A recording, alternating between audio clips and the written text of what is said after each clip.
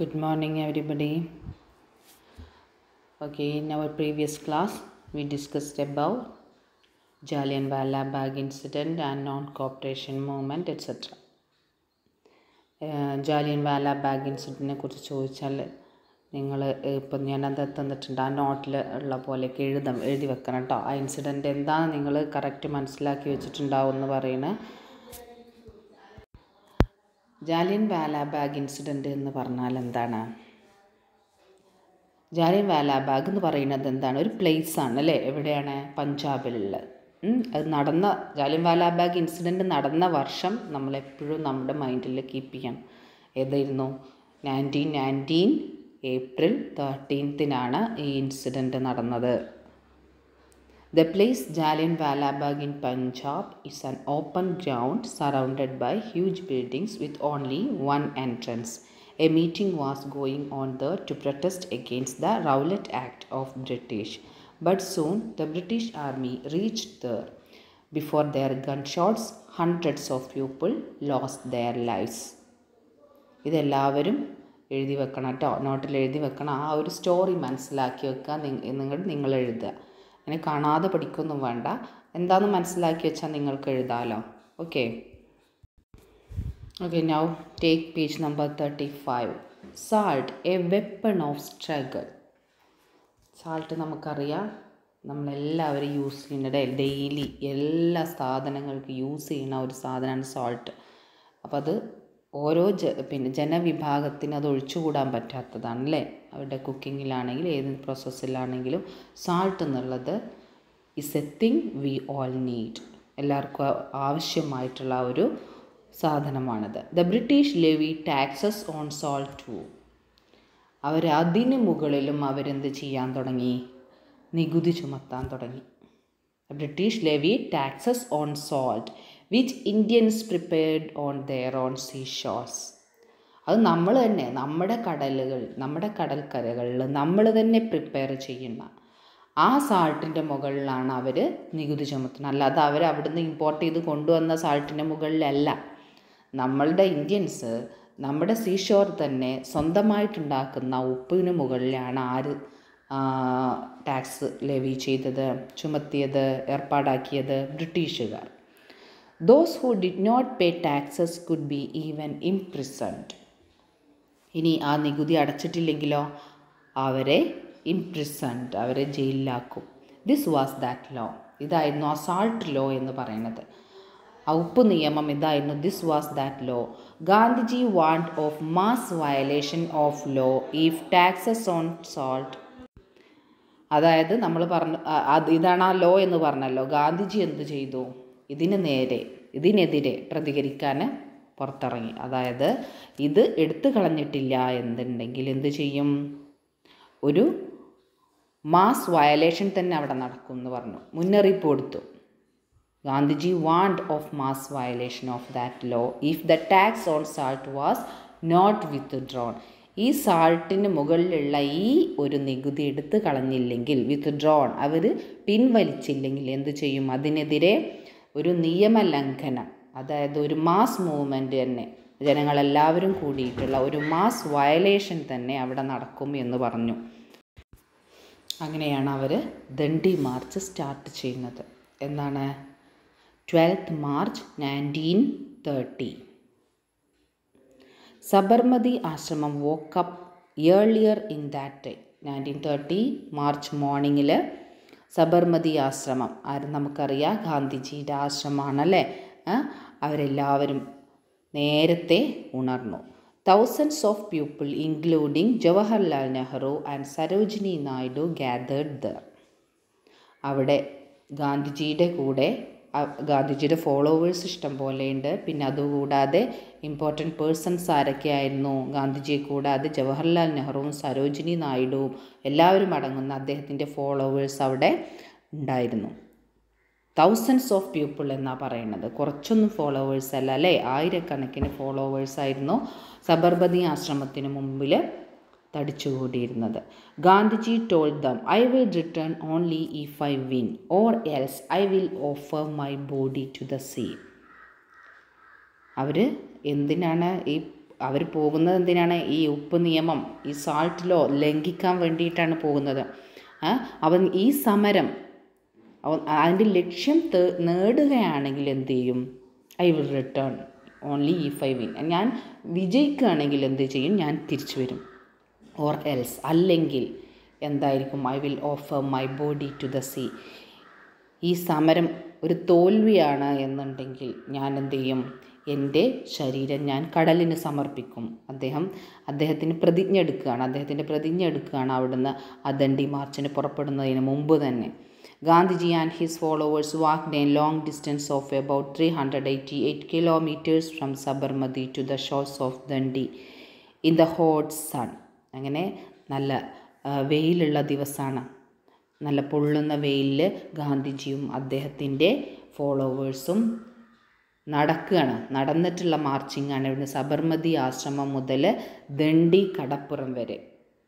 എത്രയാണ്? 388 കിലോമീറ്റേഴ്സാണ് അവർ ഈ പൊള്ളുന്ന ചൂടിൽ നടക്കുന്നത്. In front of an on-looking crowd, Gandhiji took a handful of salt and raising his hand. അങ്ങനെ അവർ ദണ്ഡി കടപ്പുറത്തെത്തി. അതിനുശേഷം എന്താണ് ചെയ്തത്? ഗാന്ധിജി അവരെന്നെ എന്ത് ചെയ്തു? അവർ തന്നെ ഉപ്പ് ഉണ്ടാക്കി. അവർ സ്വന്തമായിട്ട് ഉപ്പ് ഗാന്ധിജി അവരുടെ ഫോളോവേഴ്സും അവർ സ്വന്തമായിട്ട് സീഷോറിൽ വെച്ചിട്ട് ഉപ്പുണ്ടാക്കി. അതിനുശേഷം അദ്ദേഹം ഒരു ഹാൻഡ്ഫുൾ ഓഫ് സോൾട്ട് കയ്യിൽ ഒതുങ്ങുന്ന, ഒരു മുഷ്ടിയിൽ ഒതുങ്ങുന്ന സാൾട്ട് കയ്യിലെടുത്തിട്ട് ഉയർത്തി പറഞ്ഞു.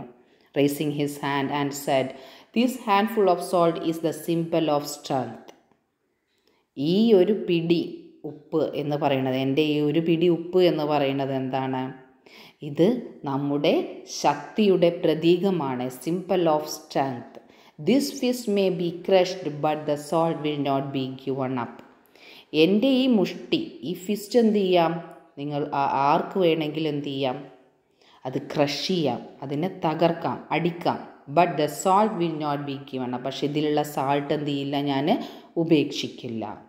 The salt became the symbol of strength in the history of the Indian freedom struggle. അവിടെ മുതലാണ് നമ്മുടെ ഇന്ത്യൻ ഫ്രീഡം സ്ട്രഗിളിൽ ഉപ്പ് എന്നുള്ളത് നമ്മുടെ സ്ട്രെങ്ത്തിൻ്റെ പ്രതീകമായിട്ട് അന്ന് മുതൽ മാറുകയാണ്. ഇതാണ് ദണ്ഡി യാത്ര, ദണ്ഡി മാർച്ച് എന്നൊക്കെ നമ്മളെപ്പോഴും അറിയപ്പെടുന്ന 1930 സംഭവിച്ച ആ ഒരു വലിയ സംഭവം. ഈ സംഭവം എന്താണെന്ന് നിങ്ങൾ മനസ്സിലാക്കുക. അതിനുശേഷം അതെന്താണെന്ന് നിങ്ങൾക്ക് സ്വന്തമായിട്ട് എഴുതാൻ കഴിയുന്ന രീതിയിൽ എഴുതുക കേട്ടോ.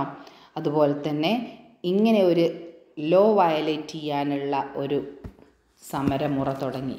അതിനുശേഷം അതെന്തിൻ്റെ തുടക്കം കുറിച്ചു? The violation of the salt law mark the beginning of the civil disobedience movement in the country.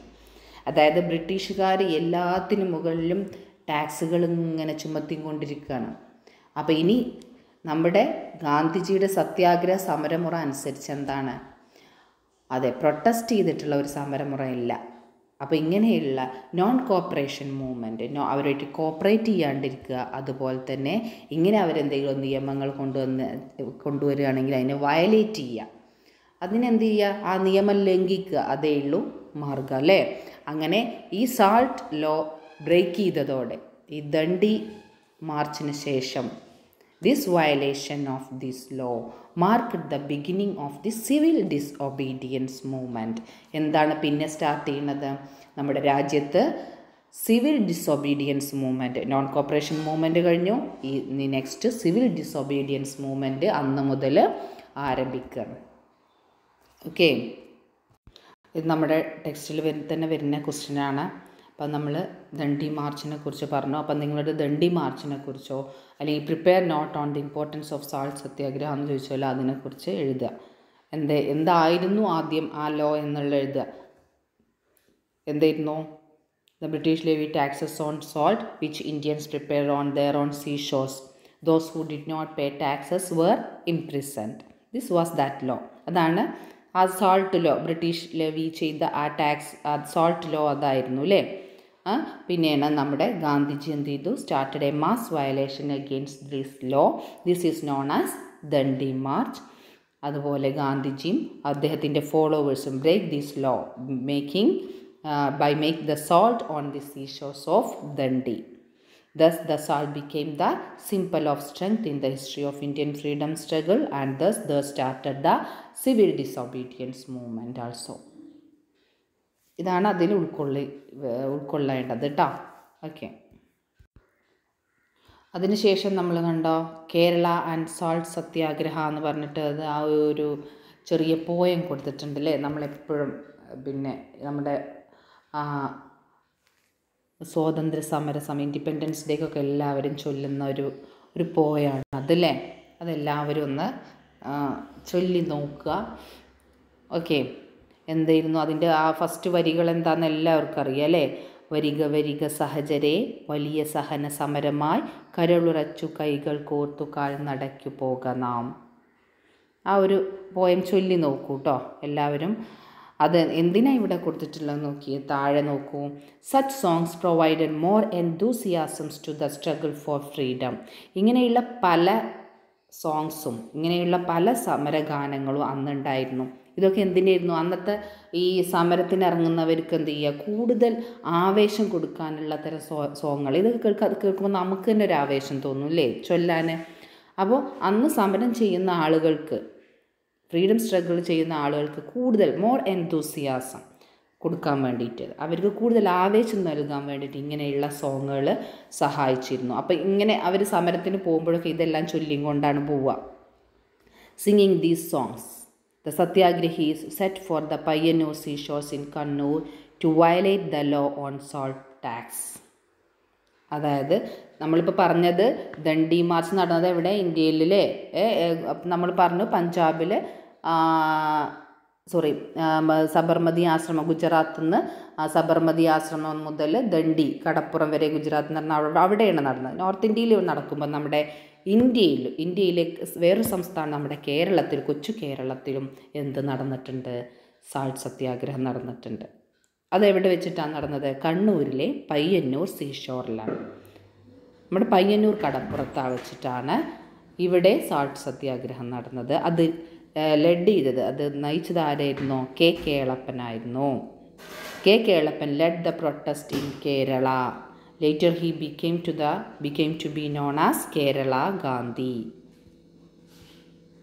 അതിനുശേഷം നമ്മുടെ ഇന്ത്യ ചരിത്രത്തിൽ തന്നെ അദ്ദേഹം അറിയപ്പെടുന്നത് എങ്ങനെയാണ്, കെ കേളപ്പൻ അറിയപ്പെടുന്നത് കേരള ഗാന്ധി എന്നാണ്.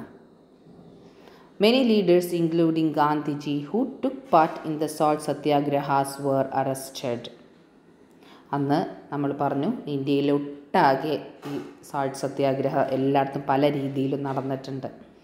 അതുകൊണ്ട് തന്നെ ഇത് അമർച്ച ചെയ്യേണ്ടത് ആരുടെ ആവശ്യമാണ്, ബ്രിട്ടീഷുകാരുടെ ആവശ്യമാണ് അല്ലേ. അവരുണ്ടാക്കുന്ന ലോകളൊക്കെ ഒന്നൊന്നായിട്ട് എന്ത് ചെയ്താൽ ബ്രേക്ക് ചെയ്തുകൊണ്ടിരിക്കുകയാണ്.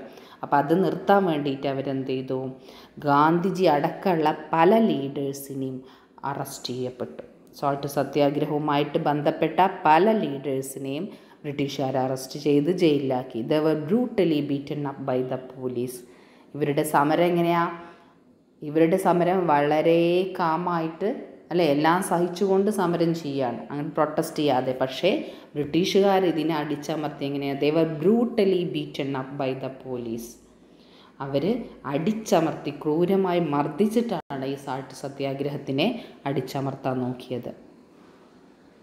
അപ്പോൾ നമുക്ക് മനസ്സിലായി ഇന്ത്യ ഒട്ടാകെ ഇത് നടന്നിട്ടുണ്ടെന്നല്ലേ. അപ്പം നമ്മൾ identify other similar protest in Kerala related to the freedom struggle. ഇപ്പോൾ ദണ്ഡി മാർച്ച് കഴിഞ്ഞ ശേഷം നമുക്കൊന്ന് പറയാം എന്താ നടന്നത്, പയ്യന്നൂരിൽ സാൾട്ട് സത്യാഗ്രഹം നടന്നിട്ടുണ്ട് അല്ലേ ഒന്ന്. പിന്നെ വേറൊന്നാണ് അവിടെ കൊടുത്തിട്ടുള്ളത് മലബാർ റബല്യൻ. മലബാർ റബല്യൻ എന്ന് പറഞ്ഞാൽ മലബാർ കലാപം എന്ന് പറയും. ഞാൻ നിങ്ങൾക്ക് നോട്ടായിട്ട് തരാം. അതിനുശേഷം വൈക്കം സത്യ, ഇത് നോട്ടിൽ എഴുതി വെച്ചോളൂ കേട്ടോ. നമ്മൾ ആദ്യം പറഞ്ഞത് കേരള ഗാന്ധി എന്നറിയപ്പെടുന്ന ആളാരാണ്, who is known as Kerala Gandhi, K Kelappan. അതുപോലെ തന്നെ names and protest in Kerala related to the freedom struggle. Freedom സ്ട്രഗിളുമായി ബന്ധപ്പെട്ട് 2-3 നമ്മുടെ കേരളത്തിൽ നടന്ന 2-3 പോരാട്ടങ്ങൾ ഏതൊക്കെയായിരുന്നു. ഒന്നിപ്പോൾ നമ്മൾ കണ്ടു സാൾട്ട് സത്യാഗ്രഹ ഇൻ പയ്യന്നൂർ, പിന്നെ ഒന്ന് മലബാർ റബല്യൻ 1921 നടന്നത് മലബാർ കലാപം. പിന്നെ ആ മലബാർ കലാപം നമ്മളിപ്പോൾ അടുത്തൊക്കെ ന്യൂസുകളിലൊക്കെ കേൾക്കുന്നില്ലേ, മലബാർ കലാപത്തിനെ കുറിച്ചും അതിൻ്റെ ലീഡേഴ്സിനെ കുറിച്ചൊക്കെ നമ്മൾ കുറേ കേട്ടിട്ടുണ്ട്. ആലി മുസ്ലിയാർ, വാര്യംകുന്നത്ത് കുഞ്ഞഹമ്മദ് ഹാജി. എനിക്ക് സിനിമ പോലും ഉണ്ട് അല്ലേ. അപ്പോൾ 1921 നടന്ന മലബാർ റബൽ നമ്മുടെ ഈ കേരളത്തിലെ മലബാർ റീജിയനിലാണ് നടന്നത്. പിന്നെ വൈക്കം സത്യാഗ്രഹം, അതായത് ടെമ്പിളിന് മുകളിലൂടെ ഈ താഴ്ന്ന ജാതിക്കാർക്ക് നടക്കാനുള്ള പെർമിഷൻ ഉണ്ടായിരുന്നില്ല. അപ്പോൾ അതിനെതിരെ നടന്ന ഒരു സമരമാണ് വൈക്കം സത്യാഗ്രഹം 1924. ഇതൊക്കെ നിങ്ങൾ എഴുതി വെക്കുക നോട്ടിൽ കേട്ടോ. അതുപോലെ ഇപ്പോൾ നമ്മൾ കേളപ്പൻ മാത്രമേ ഉള്ളൂ കേട്ടല്ലേ. കേരളത്തിലെ ഫ്രീഡം ഫൈറ്റേഴ്സ് വേറെയുണ്ട്. ഏതൊക്കെയാണ്? ബിസൈഡ്സ് കേളപ്പൻ വേറെ ആരൊക്കെയാണ്? ടി.K. മാധവൻ, മുഹമ്മദ് അബ്ദുറഹ്മാൻ, K.P. കേശവമേനോൻ, A.K. ഗോപാലൻ, അക്കമ്മ ചെറിയാൻ, കുട്ടിമാളു അമ്മ et cetera were the main leaders who lead the freedom struggle in Kerala. ഇവരെക്കുറിച്ച് എഴുതാൻ ഞാൻ പറഞ്ഞിട്ടുണ്ടായിരുന്നു അല്ലേ. ഒരു 2-3 പേര് നിങ്ങൾക്ക് ആക്ടിവിറ്റി ആയിട്ട് തന്നിട്ടുണ്ടായിരുന്നു. ഒക്കെ എല്ലാവരും ചെയ്യുക. ഇവരെല്ലാവരും നമുക്ക് ഇതിലും ആളുകൾ ഇനിയുണ്ട്, പക്ഷെ ഇവർ ഏറ്റവും പ്രോമിനൻ്റ് ആയിട്ടുള്ള കുറച്ച് മെമ്പേഴ്സിൻ്റെ പേര് തന്നേ ഉള്ളൂ കേട്ടോ, കേരളത്തിലെ ഫ്രീഡം ഫൈറ്റേഴ്സ്. ഓക്കെ സ്റ്റുഡൻസ്, അപ്പം നമുക്ക് ഇന്ന് ഇത്രയും മതി. ബാക്കി ഭാഗം നമുക്ക് നെക്സ്റ്റ് ക്ലാസ്സിൽ കാണാം.